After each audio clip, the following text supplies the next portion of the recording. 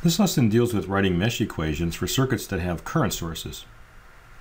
You can find these notes in the ECE201 ebook in Chapter 3 starting on page 38. In our last lesson, we took a look at an algorithm for writing mesh equations for circuits that had only resistances and only voltage sources. We'll take a look at in this lesson is how to deal with a current source. There are two possibilities, one with current source with a parallel resistance and then a current source without a parallel resistance. If we have a parallel resistance, we can do a source transformation like we did in Chapter 2 and also which we did for the node equations, and convert this into a series voltage source and a series resistance. The value of the voltage source is just the value of I sub s times R. Let's take a look at an example. Suppose that we want to solve for the current I0 in this resistance, and I want to use the mesh equation technique because I've got a planar circuit. So I need to convert this current source, if I can, into a voltage source. And since I have a parallel resistance, I can do the source transformation of Chapter 2. So let's do that. The voltage source will be 2 milliamps times 4K. It'll have its plus terminal pointing in the same direction as the arrow was on our current source, so the plus sign will be up here, minus on the bottom, and then we'll have a series 4K resistance. Okay, so I've got two meshes here. I'll call them I sub A and I sub B just to be different.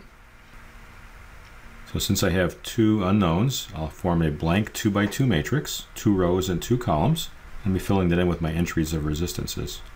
On the left-hand side of the equation, I'll have a column vector with 2 rows and 1 column. And then my unknowns here are IA and I sub B. So since this column is associated with I sub A, I'm going to go in that mesh and add up all the resistances. So 3K plus 2K plus 1K goes in row 1, column 1. And then what's between meshes 1 and 2 is a 2K resistor, so we're just going to take the negative of that summation of resistance, in this case just one resistance. And if we go around the mesh counterclockwise, we see a drop of 5 volts. That's our first equation and two unknowns. Second mesh, you can add up all the resistances here. This will be in row 2, column 2, so 5K plus 4K plus 2K. Between meshes 2 and 1, I have a 2K resistor. What's in row 1, column 2 is also in row 2, column 1. And if you go around the mesh counterclockwise, you see a drop of minus 8 volts. My second equation and two unknowns. So let's add all this up together, get 6K and 11K. And now to solve for I0, I would need to know I sub A and then subtract I sub B. So let's solve for those two currents. So since I sub A is associated with column 1, I'll bring the left-hand side of the equation over to here in column 1 and then find that determinant divided by the determinant of my mesh equations. And so this times this is 55,000. And then this is a minus 16,000. And then this is 66 times k squared. And this is a minus 4k squared. It turns out to be 0.629 milli. To solve for I sub B, we'll bring the left-hand side of the equation over to the column associated with I sub B. So it'll be this column. Same denominator, so that was 62 times k squared. So now I've got this times this, which is minus 48k. And then this is a plus 10k. That gives me a minus 0.6129 milli. So when I subtract those two, I get 1.214 milliamps. So we can use our algorithm just like we did before. Let's next take a look at the case of a current source without a parallel resistance. There's actually two things that can happen, and let me use an example to show you each of those. So here I've got a circuit with one current source, but I have no parallel resistance, so I can't do a source transformation. Suppose I want to solve for the current I1 and I2, and that would be related to mesh currents that are here. Now since I can't do the source transformation, I'll have to go back to Kirchhoff's voltage law. So let's assign mesh currents to the three meshes here, call them I1, I2, and I3. I'm going to use Kirchhoff's voltage law to solve for the three unknowns. I'll pick the direction of current flow in the resistances like we did for the mesh equations. I'll just pick it in the same direction as the mesh current. So the current in this resistance is going to be I1 minus I3, and the current in this resistance is going to be I1 minus I2. So the rise in voltage is then equal to I1 minus I3 times 1K, and then plus I1 minus I2 times 2K. Group together all the things that multiply I1, I2, and I3. And so I've got 1K plus 2K, so it's 3K. And then I've got just 1K times I3 and then minus 2K times I2. Do the same thing around mesh 2. Again, I'll assign the direction of current flow in the resistances to be the same as the mesh current. Again, it's just one of several possibilities. And so I've got a drop across here of I2 minus I1 times 2K, drop across here of I2 minus I3 times 1K, and then just I2 times 2K. The rise in voltage, there is none here, just drops. Again, let's group together all the things that multiply I1, I2, and I3. So for I1, I just have a minus 2K. For I2, I have a plus 1K, a plus 2K, and another plus 2K. So I got 5K. And then for I3, I just have this one minus 1K. So 2 equations and 3 unknowns. Now, if I go around this mesh to write my last equation, I would need to know the voltage drop across the current source. But this doesn't have a fixed relationship. It can be positive, it can be negative, it could even be zero. I can't write a Kirchhoff's voltage law around here without introducing another unknown. But the mesh current I3 is 3 milliamp current source. So there's my third equation in the 3 unknowns. Being in 3 milliamps for I3, then I'd have a minus 3 volts here, bring it over here to a plus 15. Likewise, minus 3 volts in my second equation, bring it over here as a plus 3 volts. So now I've got a 2 by 2 matrix. And I can solve for I1 and I2. But let's use Cramer's rule again. So I'll take the column associated with I1 to solve for I1 and bring the 15 and the 3 over here. And then divide by the determinant of the mesh equations that I've written. And then likewise for I2, I'll bring this column over to column 2, do the same thing. So this times this is 75,000, and then this times this is 6,000. This is 15 times k squared, and then a minus 4k squared, and that gives me 7.36 milliamps.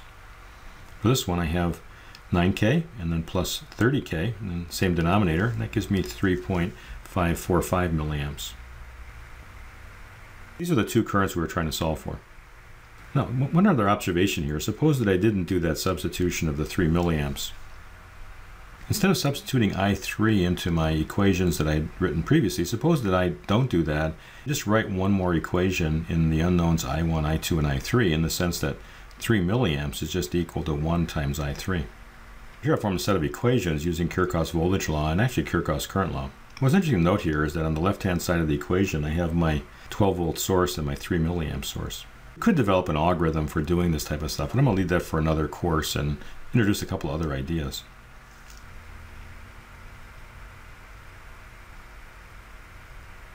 There's also a second possibility for a current source without a parallel resistance in that it might be between two meshes. The last example, it was in the outer part of a mesh. Let me call this I1, I2, and I3, and let me solve for I1, I2, and I3. And I can't use my algorithm because I can't do a source transformation on this. But what I could do is to write Kirchhoff's voltage law around the loop like I did before. So I'm going to assign a drop across here, drop across here, across here, and a drop across here, just in the same direction as my mesh currents I1 and I3. Now if I go around this loop and come back this way, I'd have to know the voltage across this current source. But what I could do is just skip that and go around the outer mesh here. So combine meshes 1 and 3 together and just go around the mesh this way. So let's do that. So the rise in voltage is 100 volts, and I have a drop here of 3 ohms times I1 minus I2. And let's go over here. So I've got 2 times I3 minus I2. And then I've got 50 volts as a drop. And then I've got a drop here of I3 times 4 ohms. And then I've got a drop across here of 6 times I1. That's my equation in the 3 unknowns I1, I2, and I3. I can combine again things that multiply I1, I2, and I3. So I1, I've got a 3. I've got a 6, and that gives me 9. And for I2, I've got a 3 here, and then a 2, which is 5. And for I3, I've got 4, and I've got a 2 over here, which gives me 6. The 50 on the other side of the equation, and I've got 100 minus 50. That's one equation and 3 unknowns. What I'll do next is go around mesh 2, and let me just back up here so you can see how I'm going to do that. Okay, so again, I'll pick a direction of current to agree with the mesh current. Don't have to do this, but just consistent with what we did previously. Let's go around this mesh. Okay, so the rise in voltage, there is none, just drops around the loop here. So it's going to be 10 ohms times I2, and then the current in here is going to be I2 minus I3 times 2, and the current here is I2 minus I1 times 3. And that's this second equation in the 3 unknowns. Again, we can group the things that multiply I1, I2, and I3. I1 here times minus 3, and then I have I2 times 10, 2, and 3, that's 15. And then I have minus 2 times I3, that's my third term. 3 equations and 3 unknowns. I still need a third equation, but just like in the previous case, my current source is related to, in this case, 2 of the mesh currents. The 5 amps that's here is equal to I3 minus I1. And that's what's on the next page. So I can put that in matrix form. So 5 amps is equal to minus 1 times I1 plus 1 times I3. So again, here I've got 3 equations and 3 unknowns. What's interesting here, again, all my sources are turning out to be on the left-hand side of the equation. I'm going to use that idea to prove a theorem in a few more pages. Again, I put this in my calculator and found the values of I1, I2, and I3. And they were 1.75 amps, 1.25 amps, and 6.75 amps. Combining 2 meshes like we did in this example is sometimes called a super mesh, and it's similar to the idea of a super node. We're creating this large node, in this case a large mesh. And so this is how we will write mesh equations with current sources.